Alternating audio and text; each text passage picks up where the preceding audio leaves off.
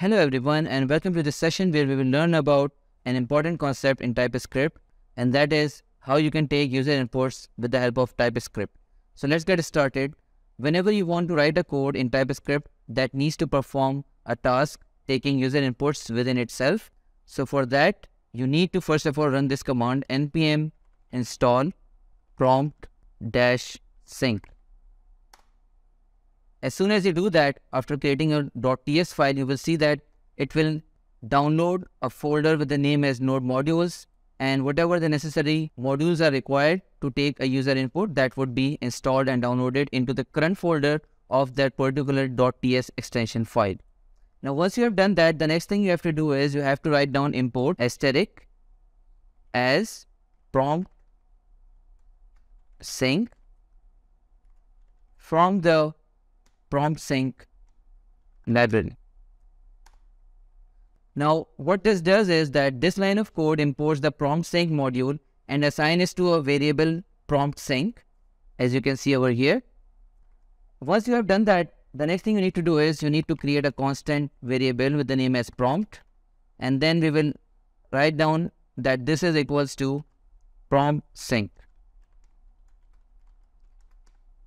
Now this will create a new instance of parseInt, and that can be called with the help of the prompt variable whenever you want. Now basically what this means is whenever you want to take a user input in your code, you will just call the variable with the name prompt. And what that will do is it will actually be calling the parseInt function itself to take the user input on the terminal or the console that you are running in. Alright. Now let's see an example of how we can do that. So what I will do here is I will just create a variable with the name, and then I am saying that you need to prompt. Now what this means, as I told you, that prompt will be used to take user input, right? And what do we want to prompt onto the screen? So we want to take the name of the user. What is your name? Alright. So with this, you will see that whenever we will run this command, it will try to take the name. And what it will do is it will store that name in the variable name over here itself. Okay. And then once you have taken the name of the user, you can console.log, and then you can print like the way we did previously, hello, and then you can type down the name. Okay. And then you can say any message that you want to display. Welcome to Code in Peace. Alright. So let me just take you through the code again. So what we have done is we have imported all of the modules from the parseInt library, and we will be calling it with the help of the name that we have provided in the third line, which is prompt. And what this prompt will do is it will call the instances of the parseInt function. And in the next line, in line number 5, what it will do is whenever you call the prompt function, it will give a display to the user, whatever you want to prompt them. Let's say we will be saying over here, what is your name? So when the user will input his or her name, that particular name will be stored in the variable with the name as name itself. And then in the next line, in line number 7, what we are doing is we are just printing that message, whatever custom message you want to print. Let's say hello, and then the name of the person, and then saying them a welcome message, welcome to Code in Peace. Now let's just transpile this code and run it. So what I will do, tsc, and then the name of the file. So we have built that, and then node user input.js, and now you see it asks you for the name. So let's name it as Alice, and you see over here it prints hello Alice, welcome to Code in Peace. So you see how easy it is to take the user input. Now one important thing to understand over here is whenever you take a user input with the help of the prompt or any other method, the input data type is always a string. Now why I am saying this to you? Now the reason behind that is whenever you want to perform something that is related to the numbers data type, you cannot directly take the values from the user and print it or perform any calculations. Now let's take an example of that one as well. So what I will do here is I will just comment out this code, and then let's take an example of taking a user input as numbers and adding them and displaying it on the console. So let me do it really quickly for you. So again, what I will do is prompt is equals to parseInt. So we are creating an instance of the parseInt function. Now I will take the first number as num1 string, okay, So this is the first variable, and what I will prompt the user to enter the first number. So what we can say is enter the first number. All right. And then we also need a second number as well. So what we will do is const num2 string, okay, and then this will prompt the user to enter the second number. All right.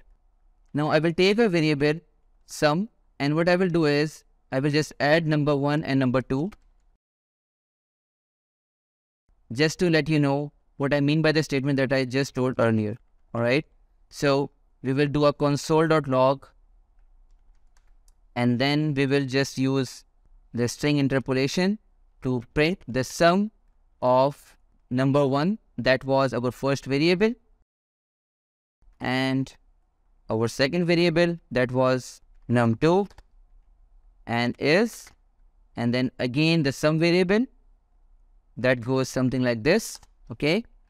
Now just have a look over here. When I try to run it, so it is asking me for the first number. Let's say I enter as 3, and the second number I will enter as 6. Now once I hit the enter, the answer should be 9, right? But you will see that the answer that I will get is 36.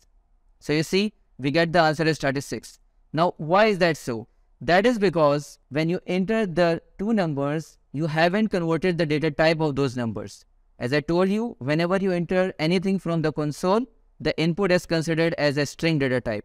Now what you need to do is, after you are taking the two inputs, num1 string and num2 string, you need to convert it into an integer data type or a number data type, and then you can directly add those numbers and then print that output.